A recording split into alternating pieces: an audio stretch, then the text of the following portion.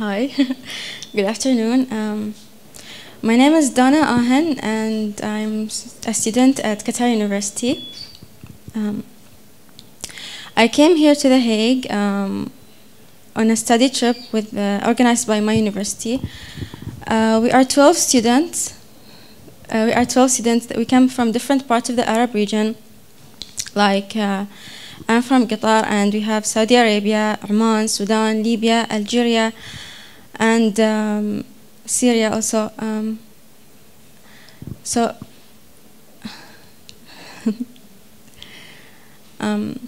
We are different, but yet the same, because we all want to become lawyers, but we have different reasons for doing that. And ever since we came to The Hague, we had each other's back. When one of us was sick, the other gave her medicine, and when one of us was too lazy to get out to the hotel, and the other brought her food. And when I had to practice for this talk, they all stayed with me instead of going shopping to Amsterdam. So thank you. So I think that our relationship is slightly similar to that of the Arab states, because all Arab states have the same vision and they have the same belief, but unlike my group, they don't know how to cooperate and help each other. And this takes us to my story. So my story is that I love animals since I was a baby, and I grew up having cats, ducks, chicken, birds, and a parrot that I still have. And when I was younger, my dream job was to become a lawyer so that I could be an animal rights activist. So to be honest, I did not care much about the news or getting informed on what is going on outside my country, Qatar. All I cared about was that I'm living in a peaceful state, and I was being thankful for the comfort that my country provides. So I continued having that dream of becoming an animal rights activist until I realized the horrible truth about conflict and insecurity in the Arab region. The ongoing massacres in Syria shook the Middle East and the whole world. I could not, and I still cannot understand how such obvious breaches of human rights could happen and why no one is stopping them. So I began asking myself so many questions. Why are innocent children and families getting brutally killed or having to leave their own country in fear? Where is international law and where is international peace and justice? So as my eyes were now open to the bitter reality, I became interested in human rights this time. I believe that many Arabs blame international law for the insecurity that is happening in the Arab region. And I think that I believe that there are many reasons for that belief, but I have a reason that I'd like to share from my own experience. So one of the things that I really enjoy is going out with my cousins.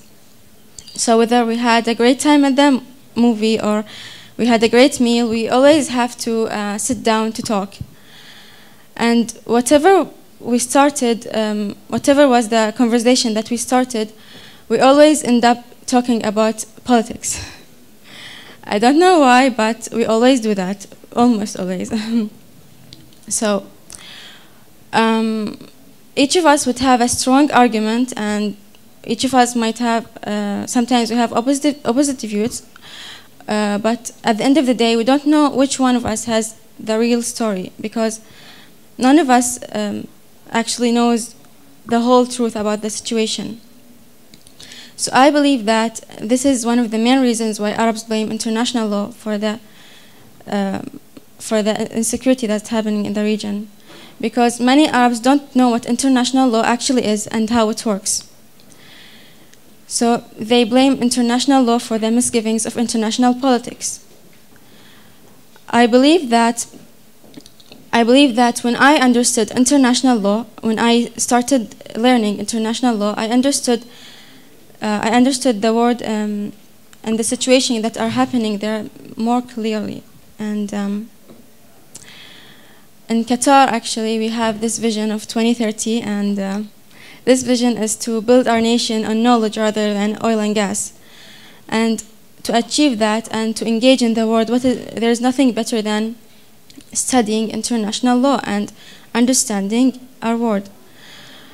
And actually, our university is now focusing on studying international law. We're having more courses on international law, and that's a good thing. So, in times of distress and injustice, international law should be our refuge, and we should use it. I believe in international law, although I understand why some Arabs might have different opinions because of their experiences.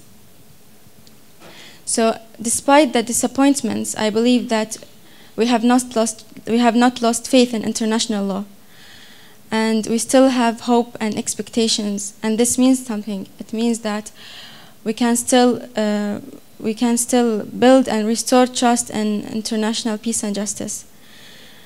And I'm standing here in The Hague, miles away from my country and my region, and I hope and dream of our own little Hague, a city of peace and justice in the Middle East.